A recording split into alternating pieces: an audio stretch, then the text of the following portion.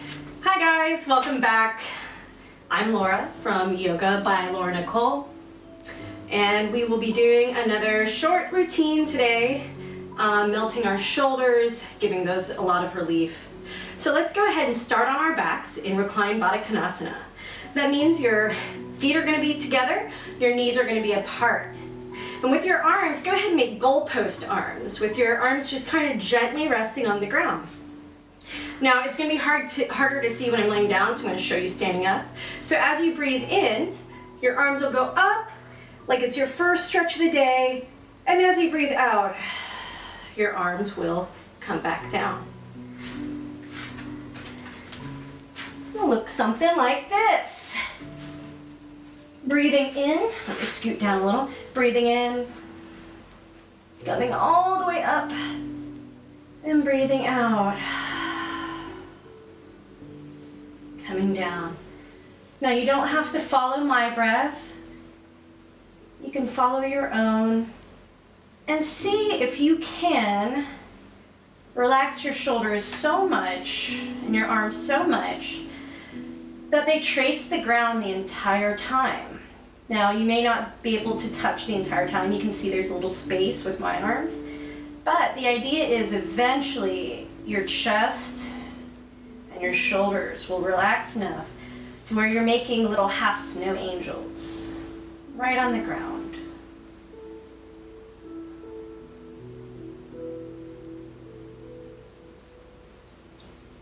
Now, if you need a little bit more, if your chest and your shoulders are already fairly open, you can grab a block and place it right below your shoulder blades. So the two little points at the top here will go right below your shoulder blades. Now, if you don't have a block, you can use a small pillow. So this is just a gentle chest opener, a gentle back bend, if you will. So let's lay down on that, and you'll see how it opens my chest up a little bit more.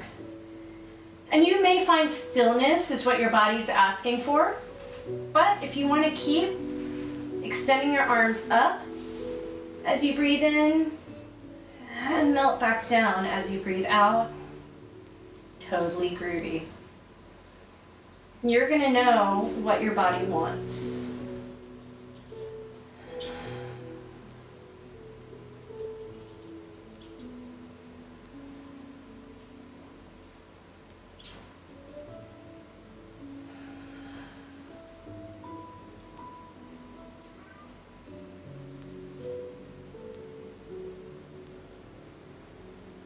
Ooh, nice stretch. Now on your next exhale,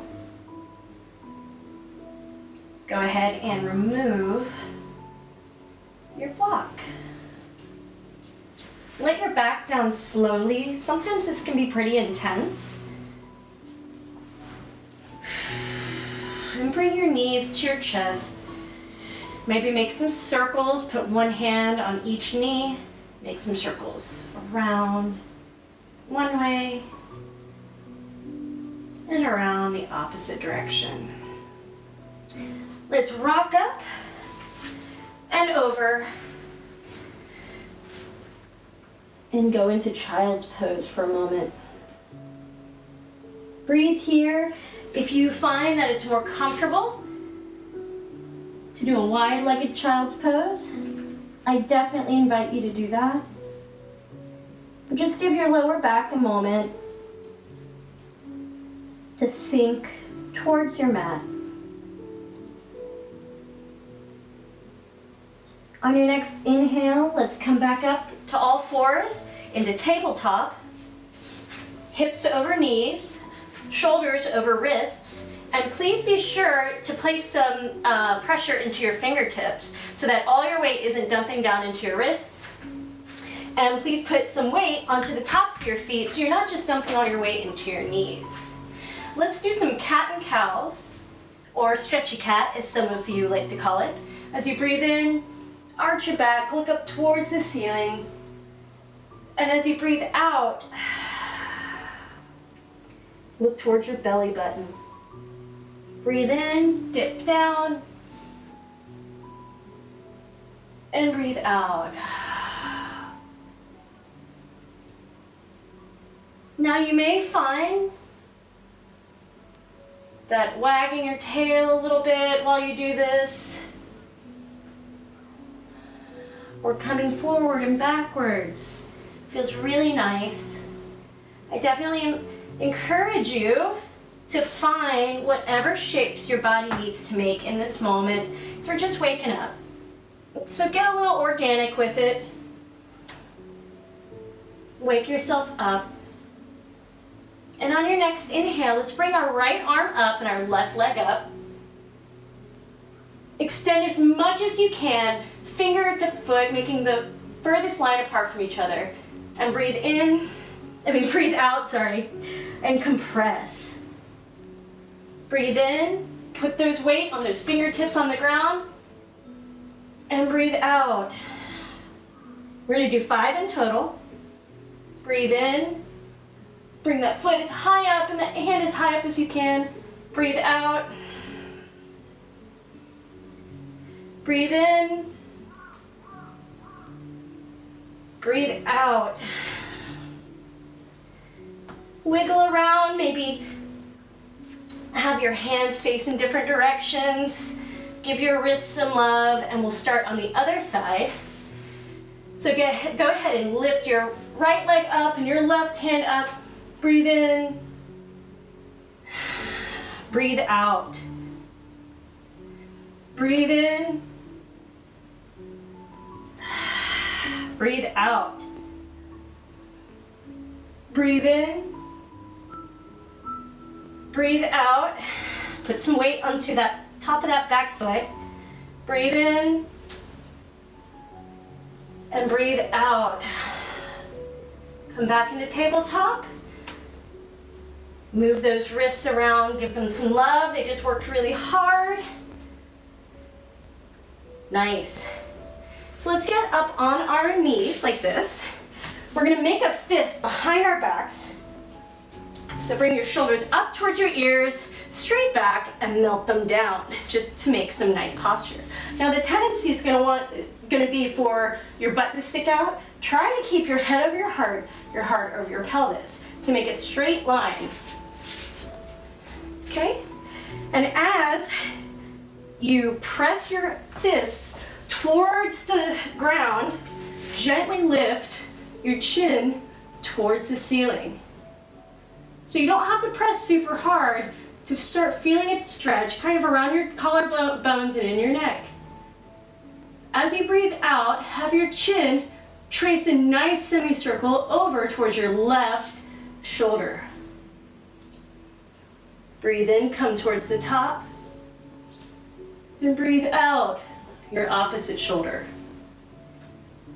Now find your own breath and your own pace to keep doing this.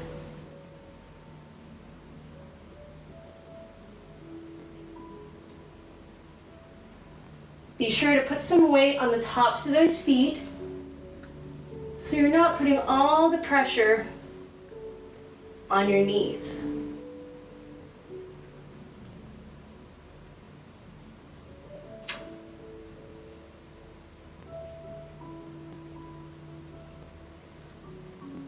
Okay, once you make one last round, go ahead and undo your hands, shake them out a little if you want to. Whew, feels good. So we're going to do next some half camel poses. So grab a block, or it can be a big pillow or anything like that. And with your right hand, place it near your foot. Switch hands and breathe out. Bring your arm up. Breathe in. Breathe out. Bring your arm up. Breathe out. Bring your arm up. So you're going to feel this. Keep going. You're going to feel this in your psoas muscle right here. And you're also going to feel some core work when you do this. Feels difficult, but amazing. Now, if you find that you are more flexible than you expected, you can drop the block and grab your knee. Your knee. This is your heel, not your knee. Notice my shoulders are generally pointing straight up. So I'm not twisting.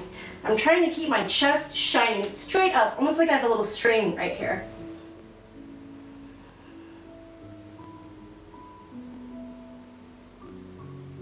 Now, attempt, if you can, if you have 2 blocks, you can use them. Or if you're feeling quite flexible today, grab one heel in each hand. So you're pushing your pelvis forward, so you're not just dumping back. Pushing your pelvis forward, you're bringing your shoulders back, and you're bringing your chest up. Drop your neck.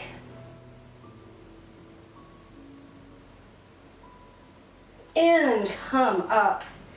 Let's go ahead and fall back into child's pose.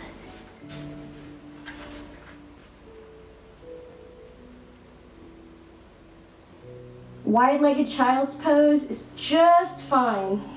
So if you want to put your knees as wide as your mat, that works just great. In child's pose, you really just want to melt all the way through your mat.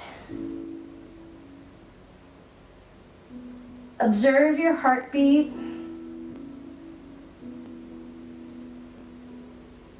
Appreciate it for all it does for you.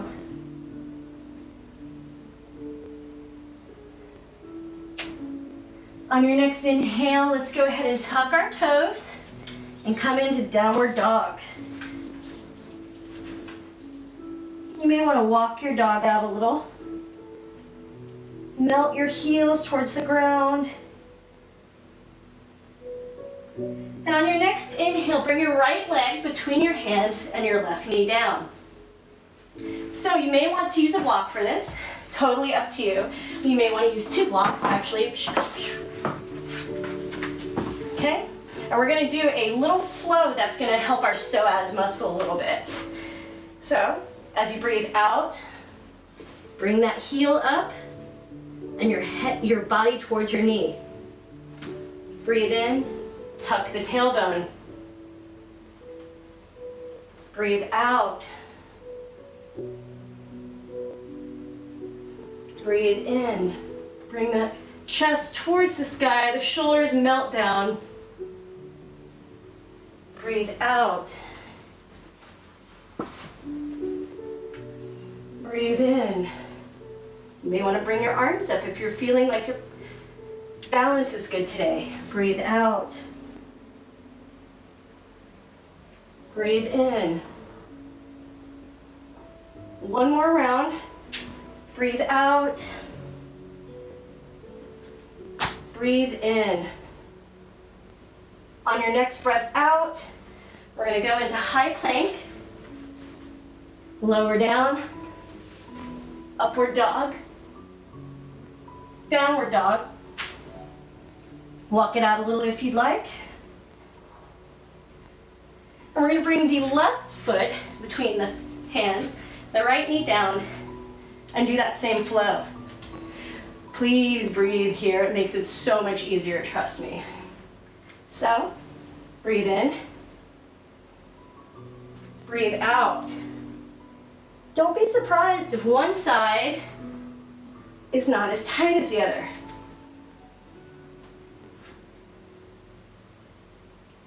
Or one side is tighter. You can put your arms and hands however you want them. In the low lunge, sometimes I like goddess arms, which is this. Breathe out. Find your own pace. Put your arms like that if you'd like. One more round.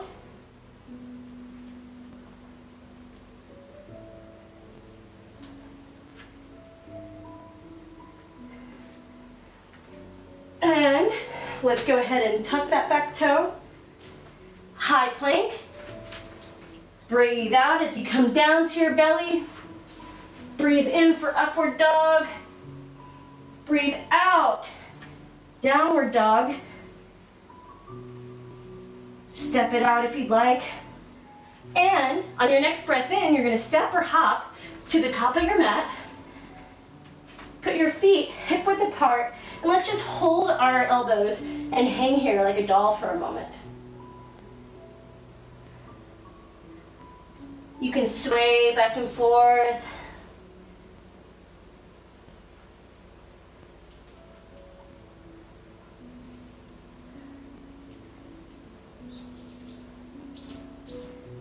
Okay. On your next breath in, let's bring our arms up. Breathe out. Hands to heart center. On your next breath in, let's take a step wide. Grab our elbows and let's fold forward this way. Oh, well, hello there. I'm gonna fold forward this way. If you find some movement feels good, totally works for me. Let's go ahead and heel toe our feet in a little bit. We're gonna squat down into malasana or garland pose. So if this is really hard for you, go ahead and put a block underneath your rear end like this, because it's more important to have your spine straight than it is for you to get low. So if you are wondering what your posture should be like, shoulders up towards your ears, straight back, and then glide your shoulder blades down. You can use your elbows to push your knees out if you'd like, but your feet, notice my feet are flat on the ground. The cat's demonstrating, she's like, this is a foot. Yeah, yeah. Hi, baby.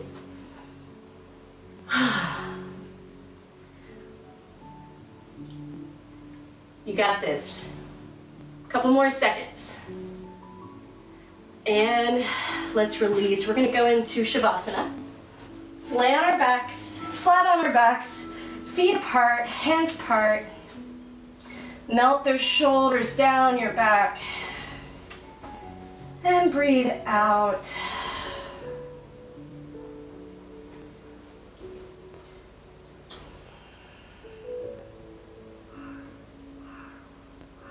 Just observe your breath as you breathe in. Is it a short breath or a long breath? Without judgment, just note on the quality. And as you breathe out, does it feel like a peaceful breath or a tense breath?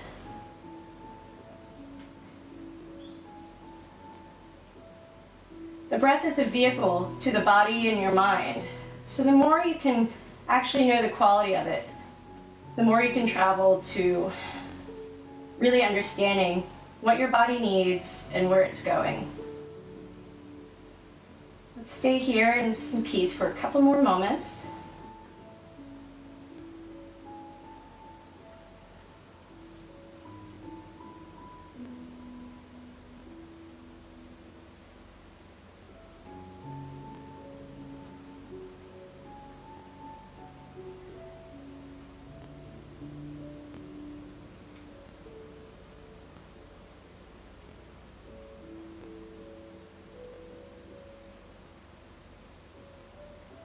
When you're ready, roll onto your right side. And on your next inhale, go ahead and push yourself up into our seated posture. It's called Sukhasana or easy pose. Sometimes it doesn't feel so easy though. Well, thank you for joining me today. The light in me sees the light in you. Namaste.